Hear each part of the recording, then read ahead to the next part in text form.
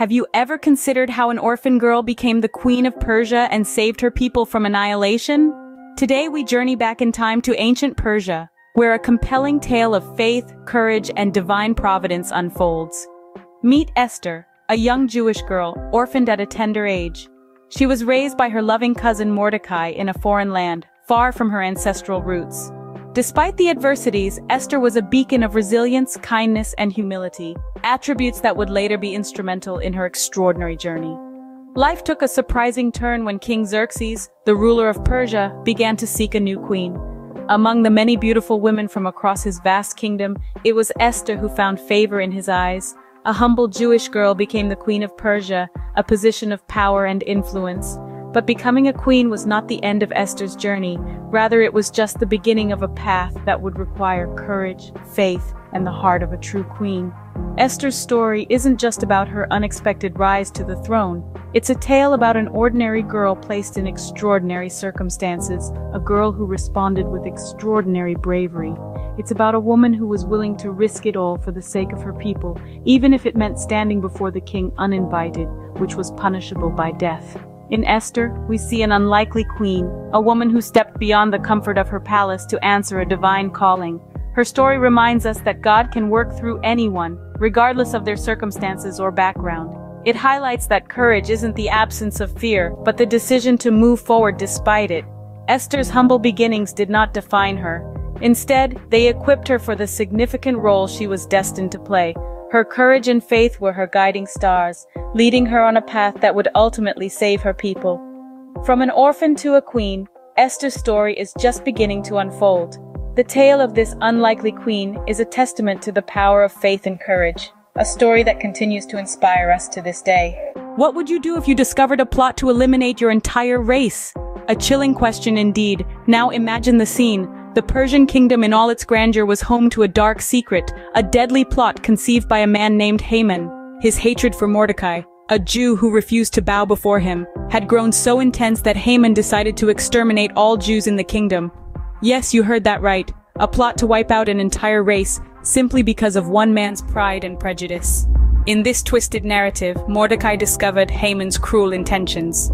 The news hit him like a bolt of lightning, but he didn't let fear paralyze him.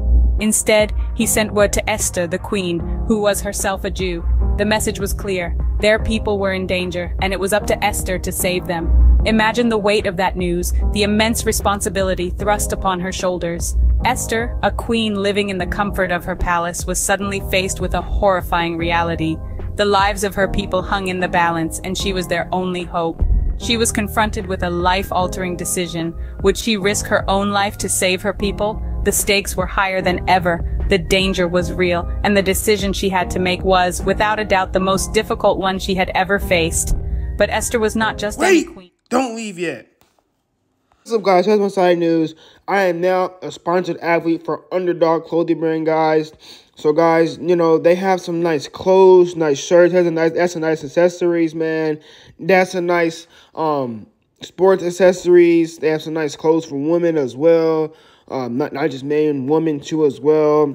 And you know, they have some nice stuff, guys. So you know, make sure y'all shop there, man. Just shop there. The Lord puts on your heart to shop there, man. And also, guys, if you use my code JesusSave, you get 15% off, guys. So guys, make sure to do that as well, guys. The Lord leads you to, guys. And also as well, guys, I'm also a ambassador for See Jesus as well. I've been ambassador actually for a year and a half. I just never obeyed the Lord, and I never listened to him. But I repent for that. I repent for that, Lord. I'm sorry, God. But you know, guys, let's expand the kingdom. There's too many demonic clothing brands out here. Let's expand the kingdom of God through clothing. Let's wear more Jesus clothing, and let's show the unbelievers. Let's show the unbelievers that it's cool to be a Christian, because our goal is to save souls for Jesus Christ. So all info will be down in the description below, guys. But also for Jesus, also for Seek Jesus, if you use my code h.e.r, you get 50% off, guys. So guys, the Lord leads you to shop there, man. Shop there, bro, and just let's expand the kingdom of God through clothing. Y'all have a God bless day, man, and peace. She was a woman of faith, a woman who understood that sometimes destiny calls us to step out of our comfort zones and into the unknown. She knew that this was not just about her, it was about her people, her faith, and the legacy she would leave behind. This was the moment for Esther to step into her destiny, a destiny that would demand great courage and faith. Can you imagine the fear and courage it would take to risk your life for your people? Now picture Esther, an unlikely queen, faced with a momentous decision, a decision that could cost her everything, even her life. At this pivotal point in her story, Esther is confronted with a deadly plot against her people. The only way to save them is to approach the king uninvited, a move that could result in her death. The law of the land was clear. Anyone who approached the king without being summoned was put to death, unless the king extended his golden scepter to them. Yet, Esther does not shy away from this daunting task. Instead, she bravely decides to risk her life for the sake of her people. But what gives her the courage to make such a decision? It's her unwavering faith in God.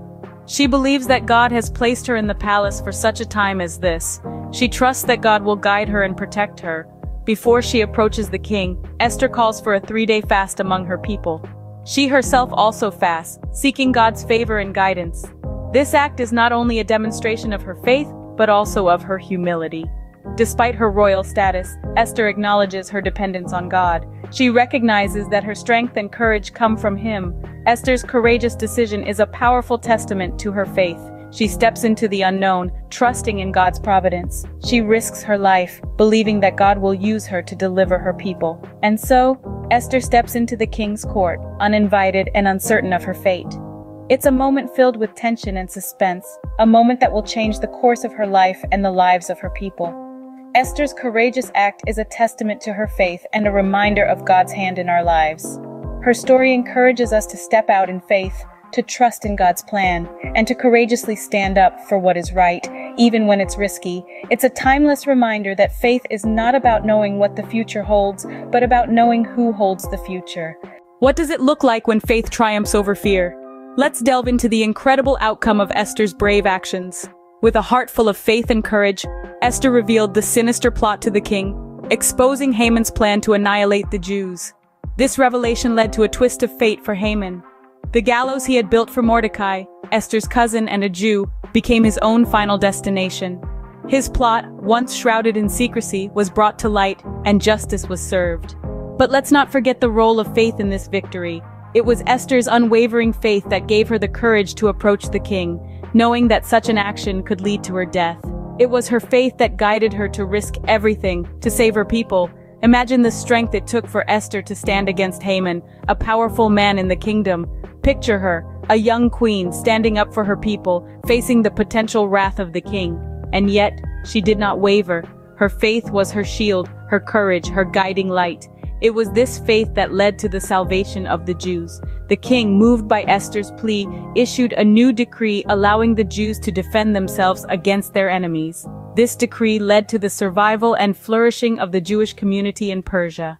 The triumph of Esther's faith did not stop there. Her story has echoed through the ages, inspiring countless others to stand up for justice, to have faith in the face of fear, and to trust in God's plan. Her story is a testament to the extraordinary things ordinary people can achieve when they put their trust in God.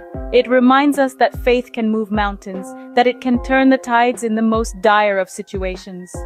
Esther's story is a powerful testament to the power of faith and the extraordinary things ordinary people can achieve when they trust in God. What can we learn from Esther's life and her unwavering faith? This is the question we grapple with as we delve into the final segment of our journey through Esther's story. Esther's narrative is rich with lessons that are as timeless as they are transformative. Her courage in the face of adversity, her unwavering faith amidst uncertainty, and her trust in God's plan, even when it seemed impossible, are all pillars we can lean on in our own spiritual journeys. Beyond these life-altering lessons, Esther's story also highlights the incredible power of prayer. Her commitment to fasting and prayer not only changed the course of her life, but the fate of an entire nation. These lessons, harvested from Esther's life, are not mere historical anecdotes. They are guiding lights illuminating our path to personal growth in faith. Just like Esther, each one of us has a unique role in God's plan. May her story inspire us to embrace our own journey with courage and faith.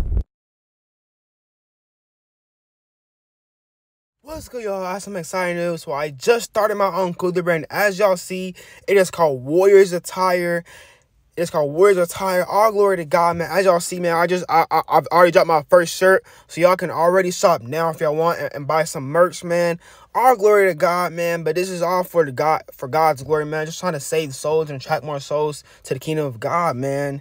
And just trying to put more Christian clothing brands out there, because we need to outweigh the darkness and evilness of this world.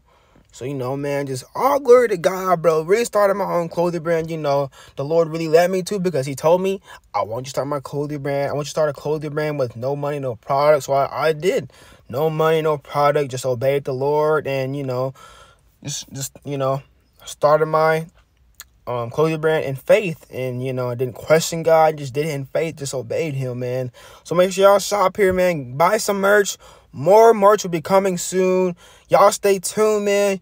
Y'all be blessed in Jesus' name, bro. And remember, y'all, Jesus Christ loves y'all, bro. He loves y'all, man. Never give up. Always follow y'all's dreams, man. Follow your dreams and goals for Lord Jesus Christ. Y'all have a blessed day, man. And peace, y'all.